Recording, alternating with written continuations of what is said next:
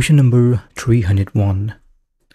You are using a language understanding service to handle natural language input from the users of a web-based customer agent. The users report that the agent frequently responds with the following generic response. Sorry, I don't understand that.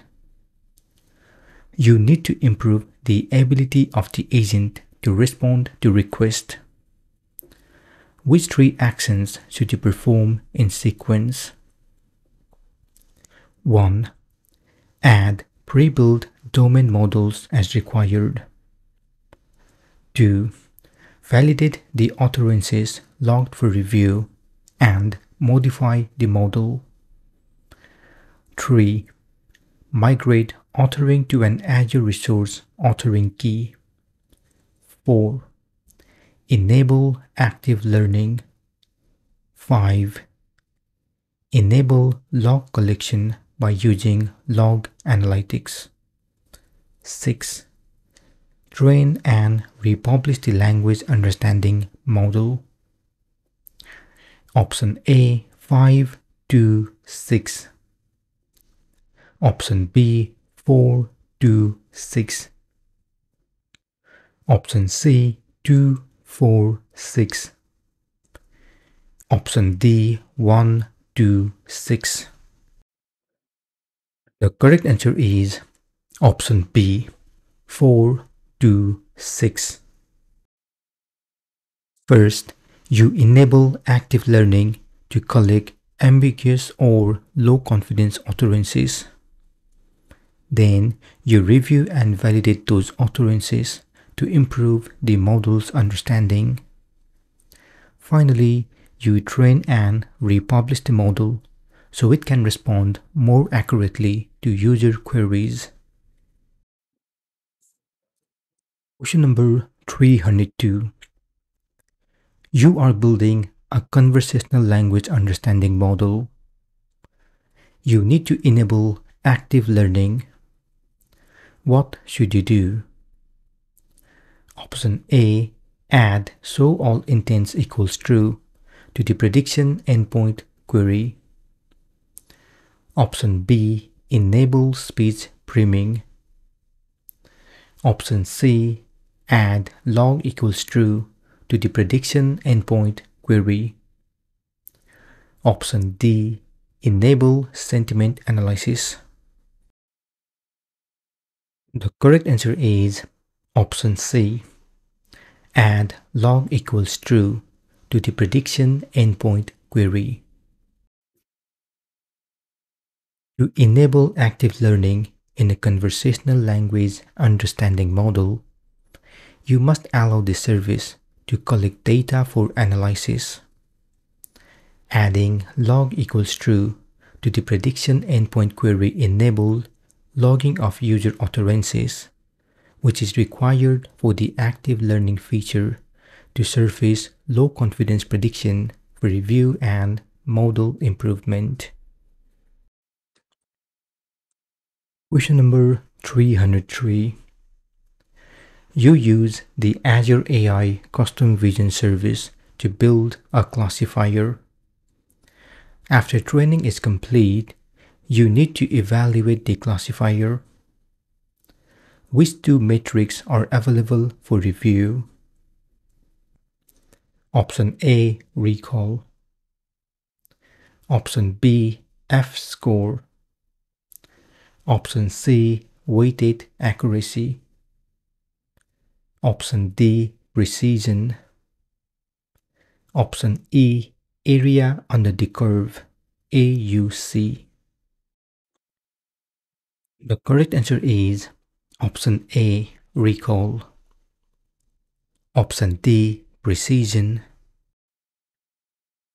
In Azure AI Custom Vision, after training a classifier, the service provides key evaluation metrics to access model performance. The two primary metrics available are precision, which measures how many of the predicted positive cases are actually positive, and recall, which measures how many actual positive cases the model correctly identified. This metrics help balance false positives and false negatives. Metrics like F-score and AUC are not directly provided in the custom vision portal interface. Question number 304. You have a language understanding resource named LU1. You build and deploy an Azure bot named Bot1 that uses LU1. You need to ensure that Bot1 adheres to the Microsoft Responsible AI principle of inclusiveness. How should you extend Bot1? Option A. Implement authentication for Bot1. Option B. Enable active learning for LU1. Option C. Host LU1 in a container. Option D. Add direct line speech to Bot1. The correct answer is option D. Add direct line speech to Bot1. To adhere to Microsoft Responsible AI principle of inclusiveness, solutions should accommodate a broad range of users, including those with disabilities or different communication preferences.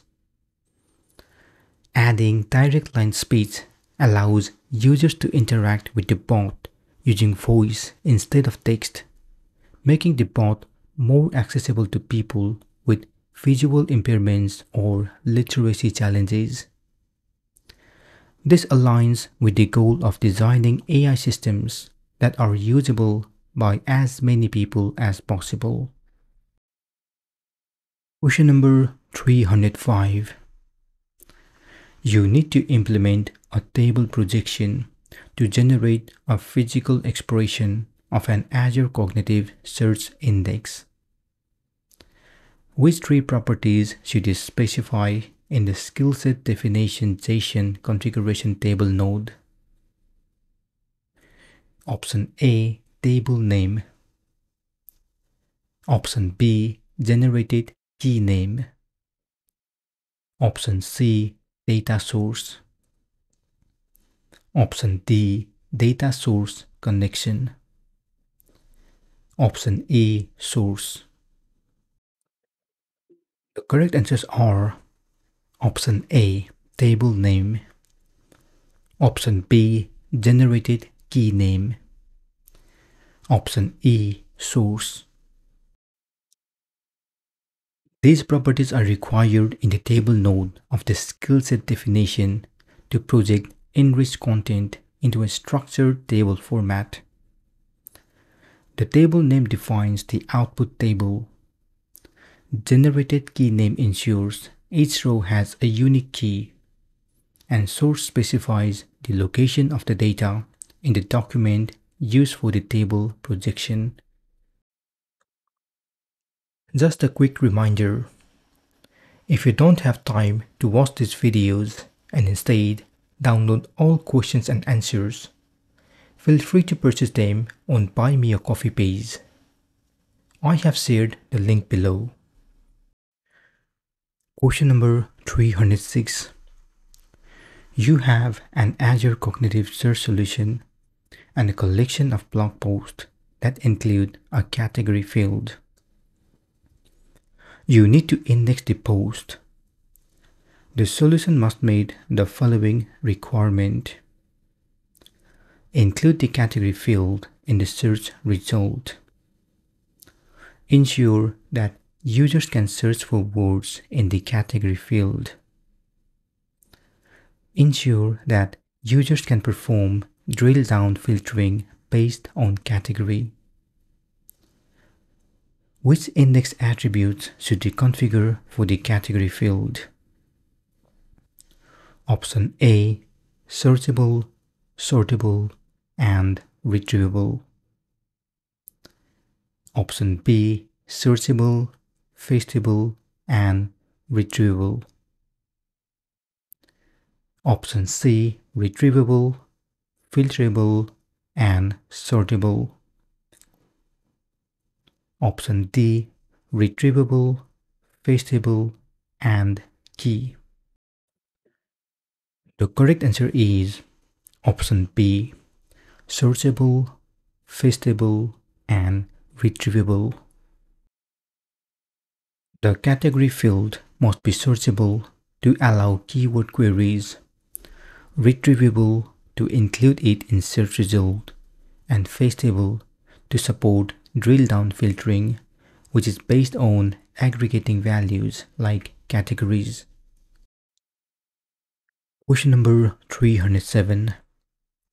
You are building an app that will process scanned expense claims and extract and label the following data: merchant information, time of transaction, date of transaction, taxes paid, total cost. You need to recommend an Azure AI document intelligence model for the app. The solution must minimize development effort. What should you use? Option A, the pre-built read model. Option B, a custom template model. Option C, a custom neural model. Option D, the pre-built receipt model. The correct answer is option D, the pre-built receipt model. The pre-built receipt model in Azure AI Document Intelligence is specifically designed to extract structured data like merchant name, date, time, taxes, and total cost from receipt, which matches the requirement. It minimizes development effort by eliminating the need to train a custom model. Question number 308. You are building an internet-based training solution. The solution requires that the user's camera and microphone remain enabled. You need to monitor a video stream of a user and verify that the user is alone and is not collaborating with another user. The solution must minimize development effort. What should you include in the solution? Option A, speech to text in the Azure AI speech service. Option B, object detection in Azure AI custom vision. Option C, spatial analysis in Azure AI vision. Option D, object detection in Azure AI custom vision.